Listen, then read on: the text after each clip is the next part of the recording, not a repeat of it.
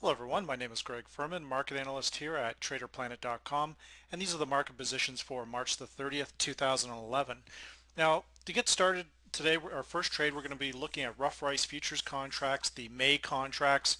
Now, this is kind of an interesting trade here because if you remember, I recommended a long on this, I think it was last week. We've had a nice move up and now we're starting to move lower. What appears to be potentially a trend reversal in these contracts, and I'm not so sure that it is. Now, what we're looking at here is we've got our triple EMA cross. We've closed at 1385.5, just below the the three vantage point predicted moving averages.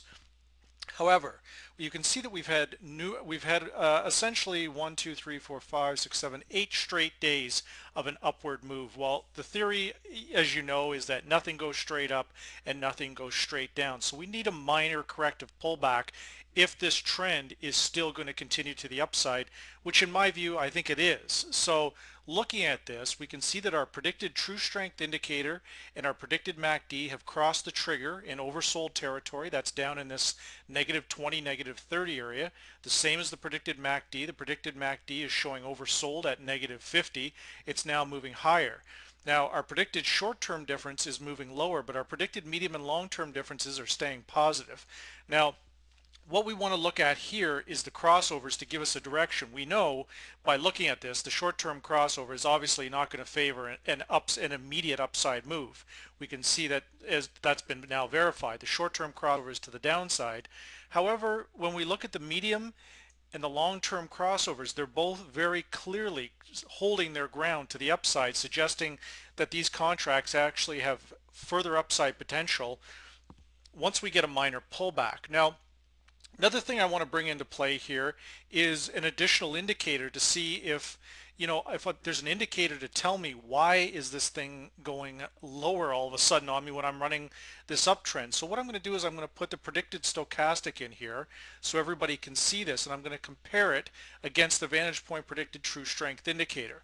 We can see that the predicted stochastic 80 is overbought. It's hit 80. It's crossed the trigger to the downside. This tells us basically the stochastic in this particular case is a momentum indicator, and it's telling us that it's losing that upward momentum. However, if we look at this predicted true strength indicator, there's no crossover here whatsoever, and it's continuing to move higher. Now, another good example of this we can see back here on the predicted true strength indicator is crossed to the upside, but the stochastic is an indicator that can be very quick to react to something. Where you can see the predicted true strength indicator said the market was going to continue to move higher. The market actually moved on rough price contracts from the 14 level all the way to 1650, even though the stochastic was giving an overbought signal. The key thing we want to point out here is this predicted true strength indicator from Vantage Point is not giving us a sell signal on rough price contracts. It's saying we're going to move higher. Now, again, another powerful indicator is the predicted MACD. The predicted MACD is again showing us the exact same thing. So I'm going to leave the stochastic actually on here. And what I'm going to do here, just so everybody can see, is I'm going to take the true strength indicator off, and now I'm going to check it against the Vantage Point predicted MACD. Now hitting OK there, so we can see that. Again, now I've switched it and I've put the stochastic on the bottom. But again, you can see the predicted MACD is saying we're still in a potential trend reversal and we're still moving higher. Again, we have to work off these this overbought scenario that we're currently in on the rough price contracts and then once it's pulled back a little bit, that tells me there's a potentially a very good entry point here for a long position, staying with those medium and longer term indicators and then understanding what those shorter term indicators are actually saying to us. So with that said, we can see we have 1366.5 and 1405 tomorrow for the high. So we're going to be looking at buying at this 1366.50 area.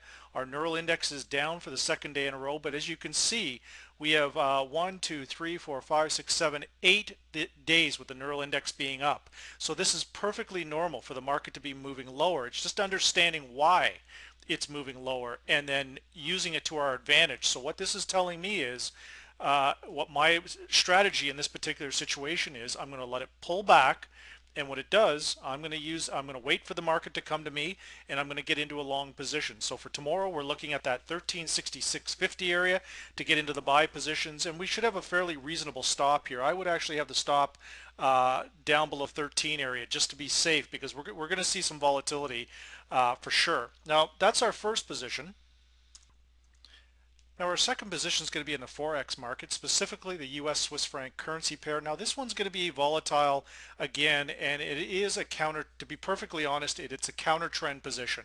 Now the first thing I want to do is identify key levels of support: 91.78, 91.42, 91.79 with a close of 92.04.